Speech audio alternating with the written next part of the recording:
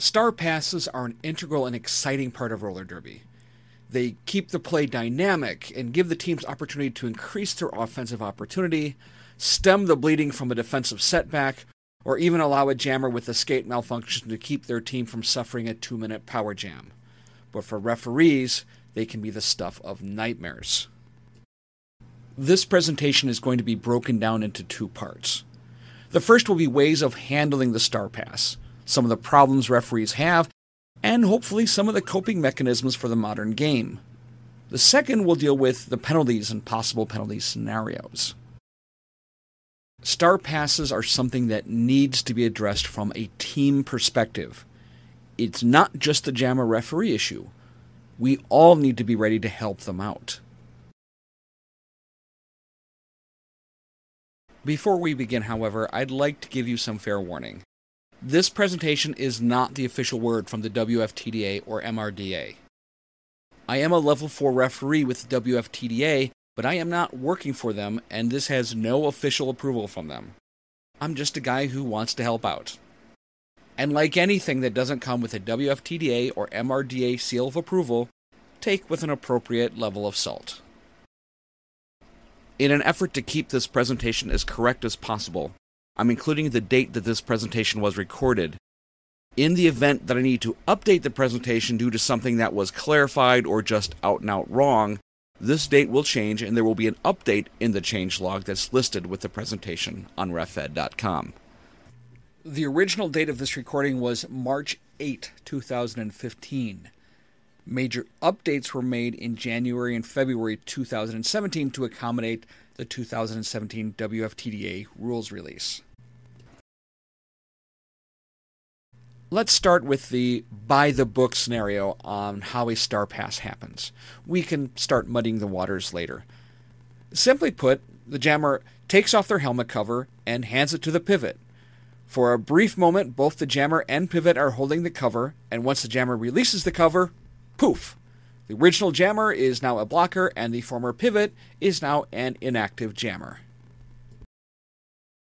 Some prerequisites for the star pass are: both the jammer and pivot must be in the engagement zone, both the jammer and pivot must not be down, in the derby sense of the word, and must not be out of bounds.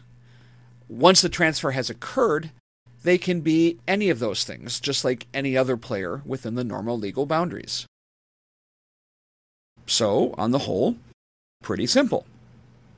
Really, really simple for those of us who remember some older rule sets, but we shall not speak of those dark days, except for when we have to speak of those dark days.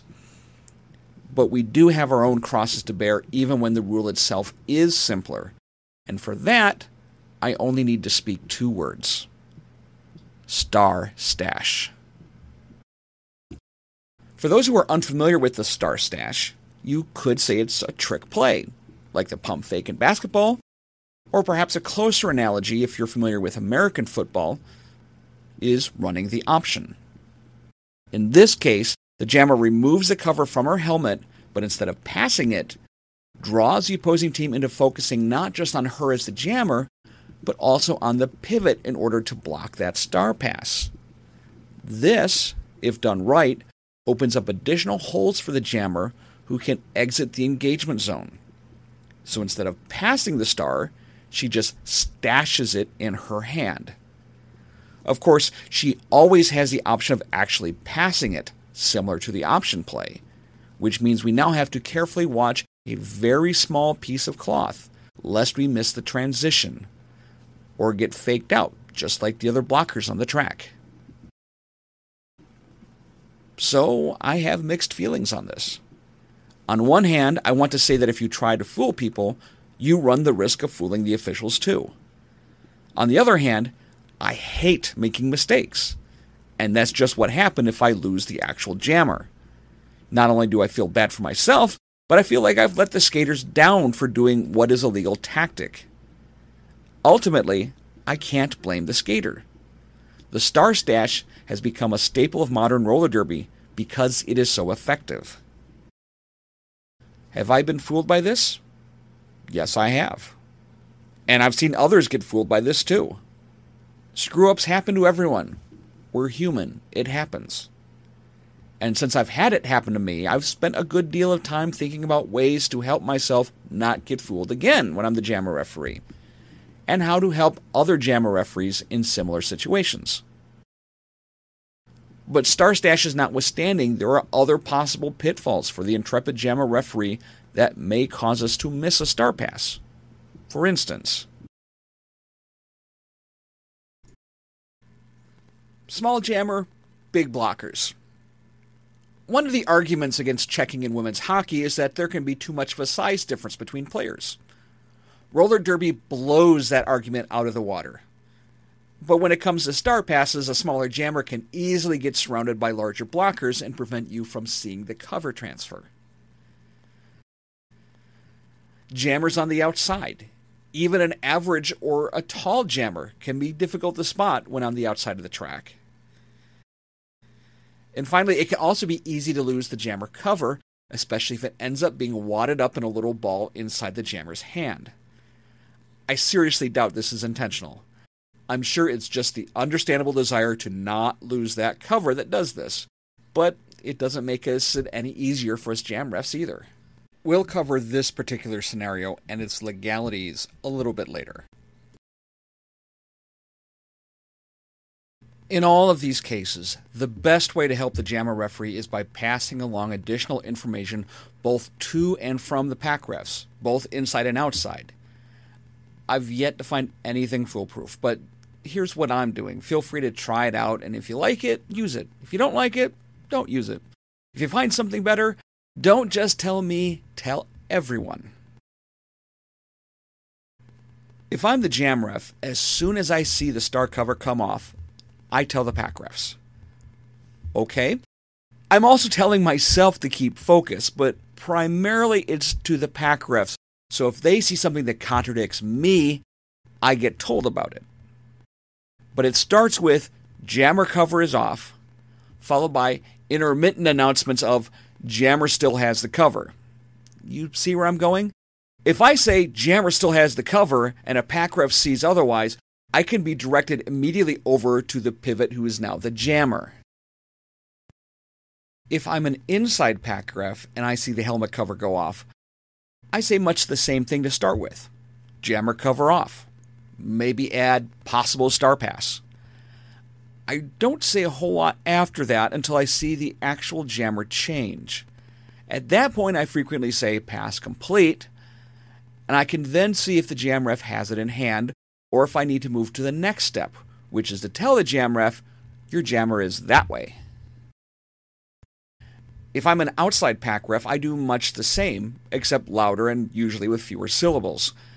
If the pass happens on the outside of the track, I will yell out to the jam ref, pass complete, or just complete. If the jam ref doesn't catch it and you can't get their attention, work on an inside pack ref or just go inside. It's probably worth addressing that some of you may be concerned that the other team, who may not have been aware of the star pass, could now become aware of it. It's a valid concern, but I think this is necessary for two reasons. First, referee-to-referee communication involves game information all the time. Take the front inside pack ref telling the jammer referee that the jammer or any blockers engaging the jammer are in play. The in, out. It's necessary information for us to do our jobs correctly, and this is no different. And that's really the second reason too. We need this to do our jobs correctly. Maybe someone will come up with a better way to get this information out to those who need it. But until then, I've seen too many people, competent, good referees, miss the pass. Until then, I'm a fan of over-communicating. We cannot ask jammers to get larger or only pass the star in front of us. That would be silly and antithetical to the game. So we have to adapt. We have to communicate, help each other out, and sometimes we have to admit that mistakes happen and try to do better next time. Let's look at some possible hiccups from the skater side of things that can happen during a star pass and how we need to deal with them. First, let's look at the dropped star. So the jammer takes off her helmet cover and becomes an inactive jammer, but still a jammer, and then drops the cover while trying to pass it. This should be treated exactly like if the cover popped off the jammer's helmet, which means the cover can be recovered by either the jammer or the pivot. If the jammer picks it up, no big deal, we're back where we were. But if the pivot picks it up, we need to watch for several things. 1.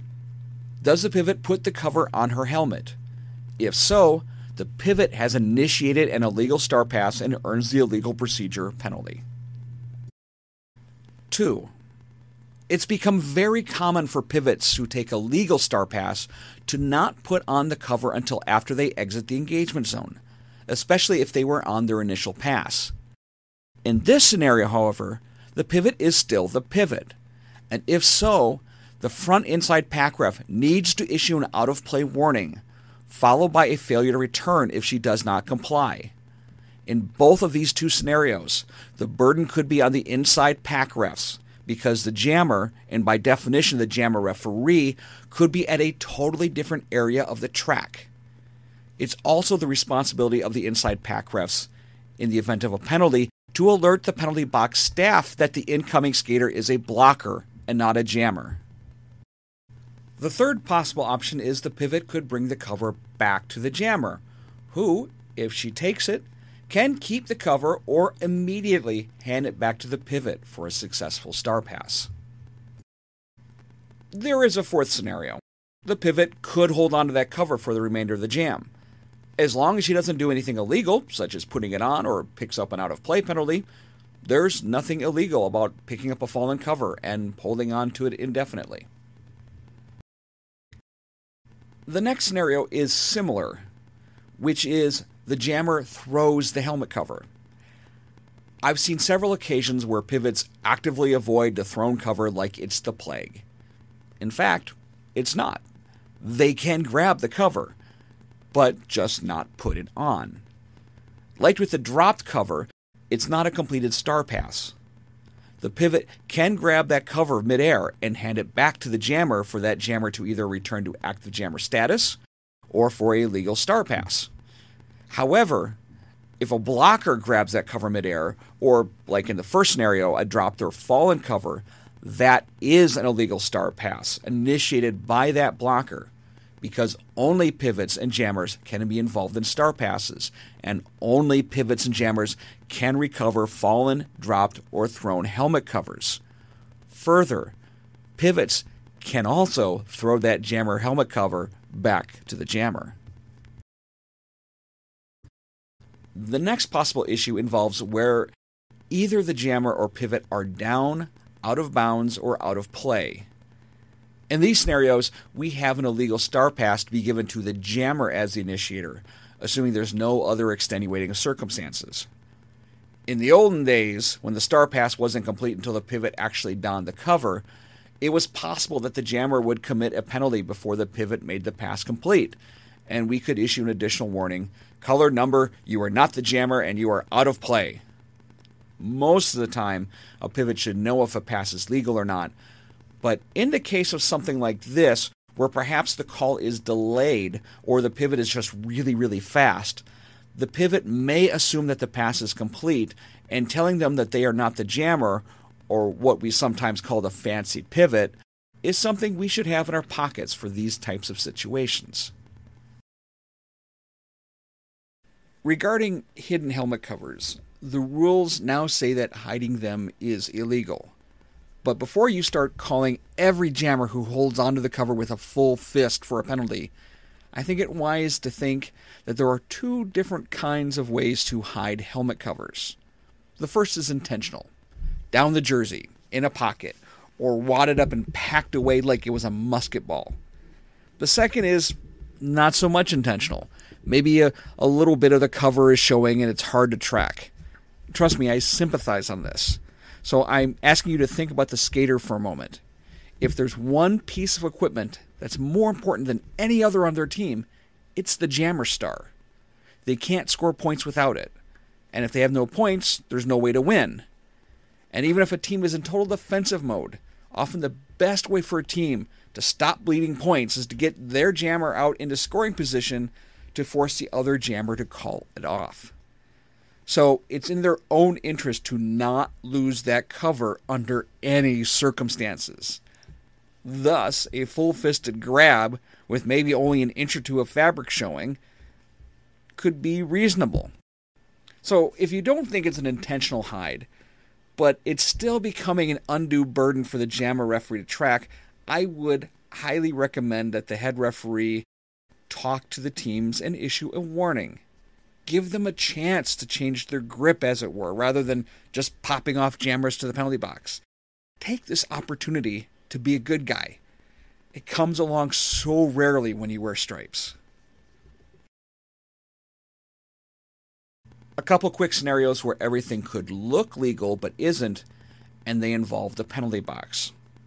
Jammers on their way to the penalty box cannot pass the star, nor can they pass the star to a pivot who is in queue for the penalty box. Pack refs, be sure to alert the jammer referee if the jammer takes off the star when there's a pivot in queue for the box.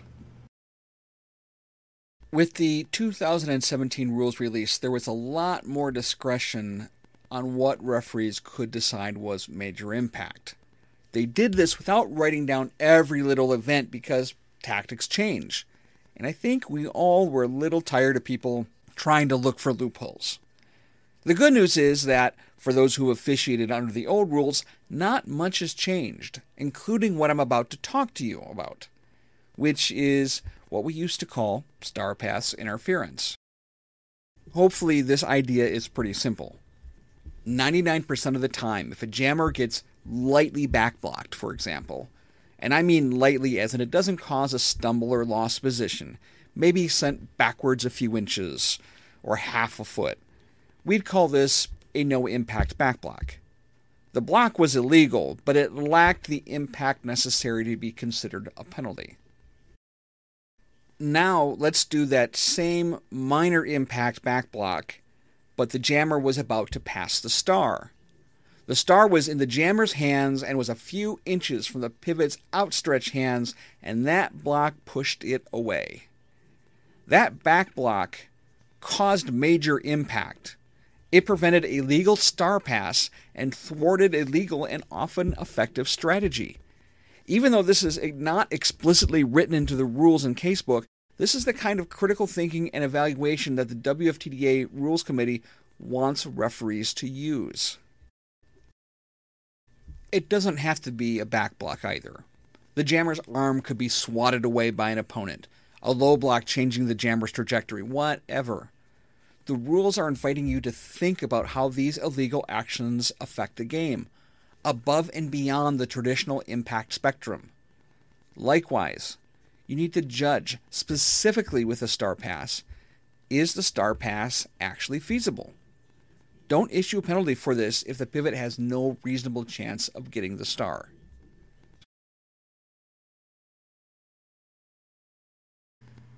Even back when star passes were really evil to referees, evil enough that they made baby deities cry, I, as a fan of roller derby, didn't want to see them go away.